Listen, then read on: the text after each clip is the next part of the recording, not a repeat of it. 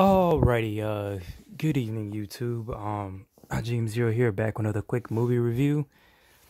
This one's a classic, and possibly what I'm going to say might be controversial, but of course, I really don't give a shit.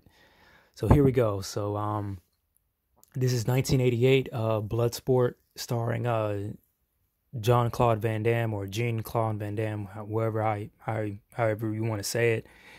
And, Forrest Whitaker is in this too. Those like two of the biggest names, and of course Bolo Yeung, who plays Chong Li, and correction, the actor who was on what was that movie, Enter the Dragon, with Bruce Lee. He looked a lot younger and much more swoller. But he was very threatening in both films, you know, as I said before. But this movie indirectly is kind of a true story, and I'm gonna talk about that a little bit later, because the guy that it's based off of in these events, it's kind of funny, you know, what I found out about him, you know, like all after the fact.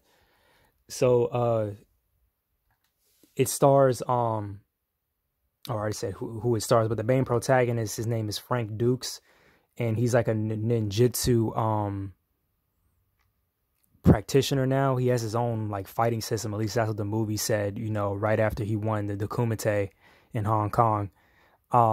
But he's pretty much trying to fight in this underground Hong Kong, you know, pretty much death match, excuse me, death match. And, to pretty much win the honor of his, Shidoshi, from the Tanaka clan. I don't know if that guy's real, or, well, the name is fake, but if you go behind the scenes, the dude that it was supposed to be, he's a real guy. They actually had a documentary about him with the whole ninjutsu Kempo thing, and I even saw it before at that master I told you that my brother used to go study with in North Carolina.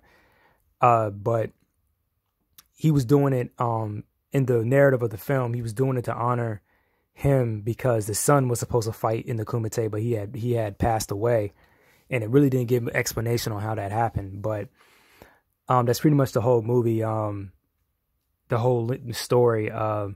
More of the behind the scenes stuff, which was a lot more interesting, which I don't know where to start, so I'm gonna try to make this as informational as possible that I can.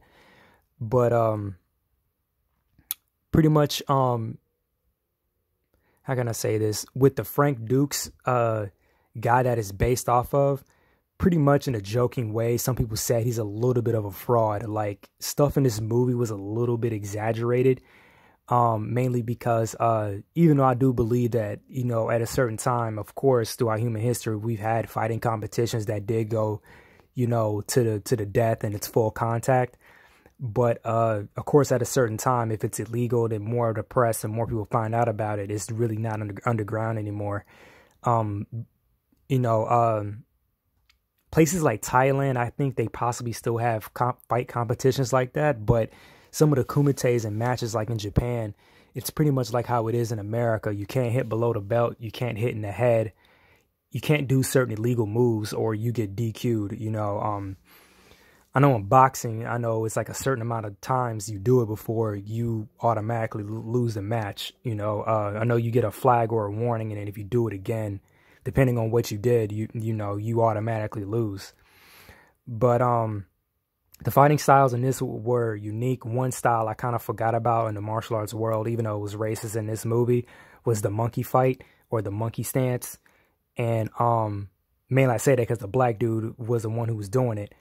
But I know other cultures, you know, even in the Chinese, they have a monkey form of kung fu. I can't remember the name of it exactly. And then, of course, you had Muay Thai. You had Val Tudo, which was Frank Dux's friend in the movie. That's what he practiced. If you guys ever played the Tekken video game, the Craig Marta character, that was his fighting style. I think he is from it's Brazilian. I think it's Brazilian jiu-jitsu, but it was when it was taken and, you know, over to Australia, that's when it became its own thing.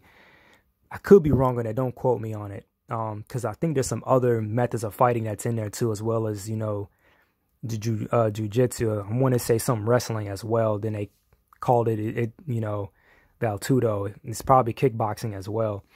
And of course, there's American kickboxing, there's karate, and there's Taekwondo, which the Chong Li character does.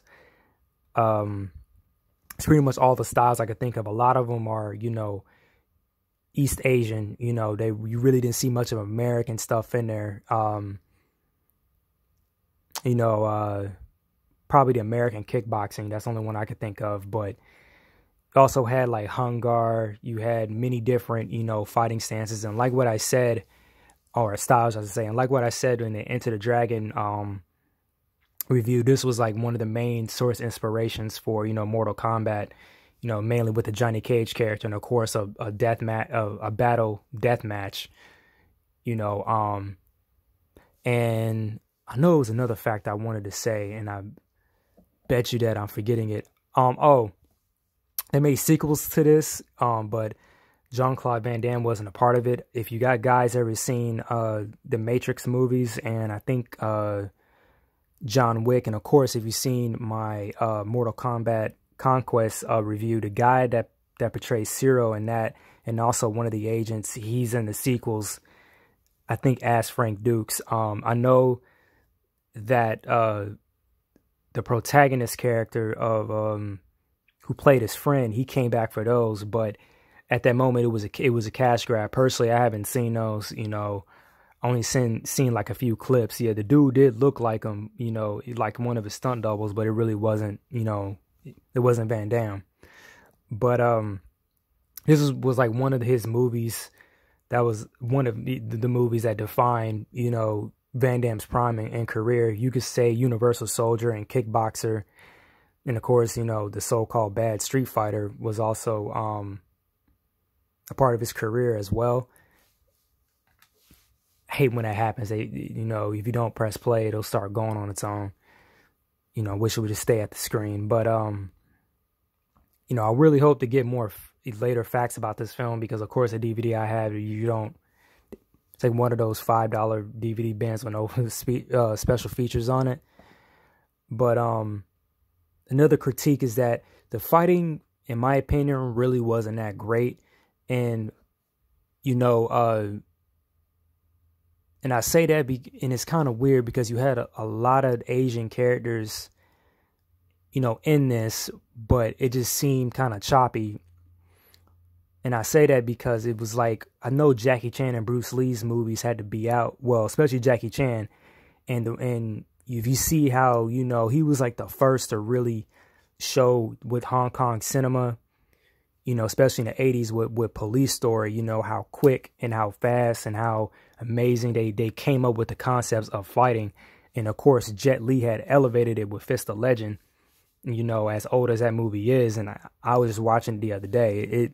No wonder the guys from The Matrix, had emulated and what Jet Li has said about on The Fearless, behind the scenes, was that, in their opinion, they're saying it's like the Bible of Kung Fu movies, next to a few other ones, mostly, in my opinion, that Jet Li has been in.